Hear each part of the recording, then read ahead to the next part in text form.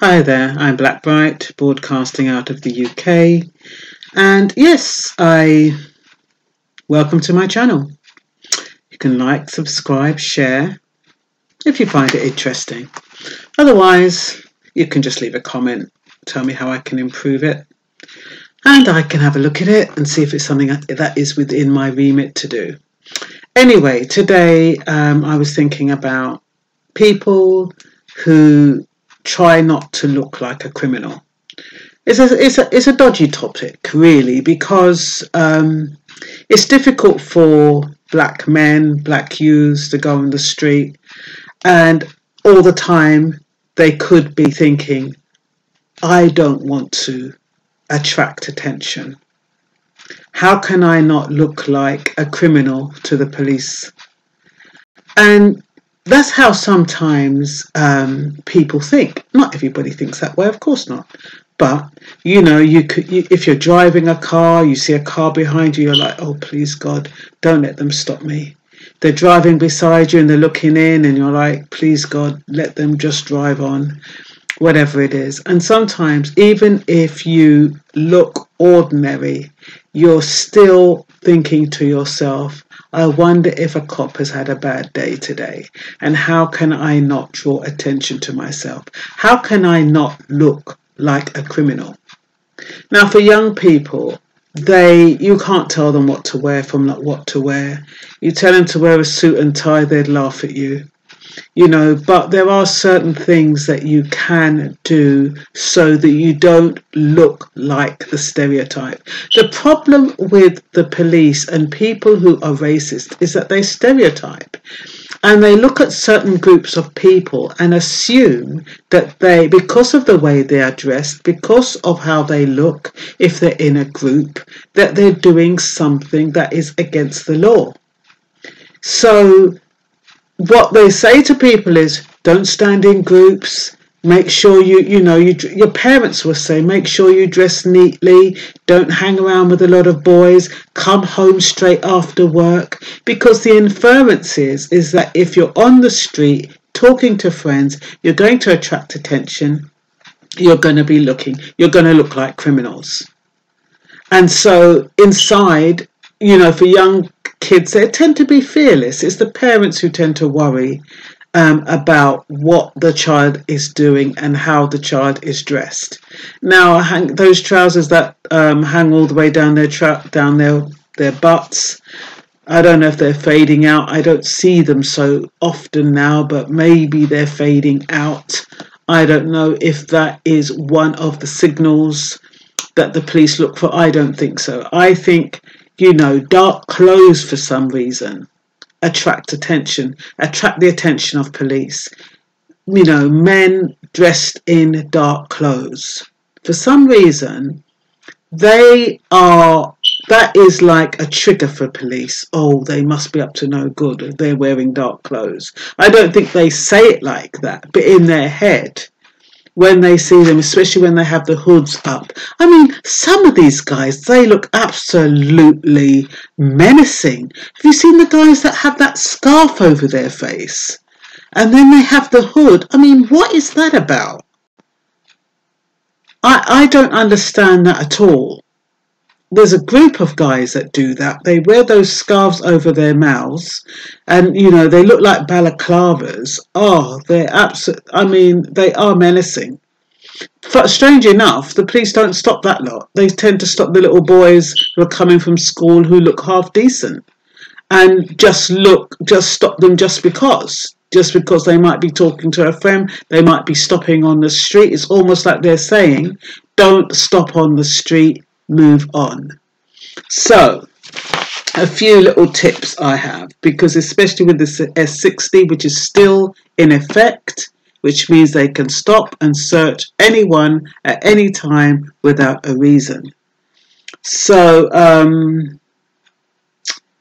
how the police stereotype. The appearance, like I said, hoodies, dark clothes, sunglasses, and caps. Sunglasses, that usually means, we've taught that it means you've got something to hide, especially when it's not sunny. You know, you get people in houses and in nightclubs wearing sunglasses. What's that about? How can you wear sunglasses in a nightclub when it's dark? But you get people who do that, and it does look menacing. It's not attractive. It's not cool. I don't know where they picked up that stuff from. I think they picked it up from some of these old American movies. But, you know, they always say, I used to do a channel, and it was called Dark Shades, and I always used to wear these dark shades. And somebody said, you know, I wouldn't trust what you say because you've got dark shades on and I can't see your eyes.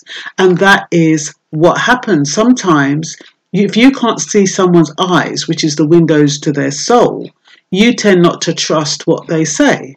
And some of the glasses are so dark you can't even see through them. And if the sun ain't shining, why have you got dark glasses on? So yeah, so those are the kind of things you need to stay away from, because the police kind of cue it to mean that person's got something to hide. You know, mysterious looking. Okay, loitering on corners. Well, you know, you don't find so much big men doing that now, but you still find young boys. Sometimes they're not even loitering in corners. They're loitering outside McDonald's or those kind of places. So they have to be careful because they will be targeted. And parents need to tell their children, you know, why don't they meet in the library? If they want to have a chat and they don't want to go straight home, I mean, I know you're not supposed to talk in the library, but maybe there's somewhere else. Maybe you can go to, you know, they have bowling alleys or something. You know, you don't have to be on the street. And I think some of these guys, they're on the street looking for women, but that's not the way to do it. You're going to instead of attracting women, you're going to attract the police. And on the street during the day, that's another thing that they look out for, because a lot of them, you know, you get boys who have been excluded from school. And technically, they're not supposed to be on the street between 9 and 4, between school hours. So when you see young boys on the street during the week and they're not at school, that draws attention to the police.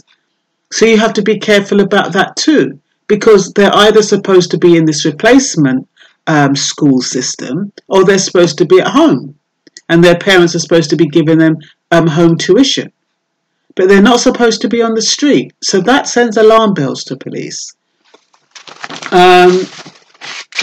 Sharing in public, yeah, you know, so you get some people, you know, they look shifty to the untrained eye, passing things around, you know, amongst each other. That will draw attention to the police. The police will think you're passing drugs. So, you know, it's not good. You know, it's not good to do things like that in the open. It might be totally innocent. You might be giving somebody some money to go and buy a Coke, but it doesn't matter. From the police perspective, they think you're doing something illegal. They already stereotype and say, you know, the majority of young black youths are doing something illegal. So don't give them something to talk about, or something to stop you for, or something to search you for.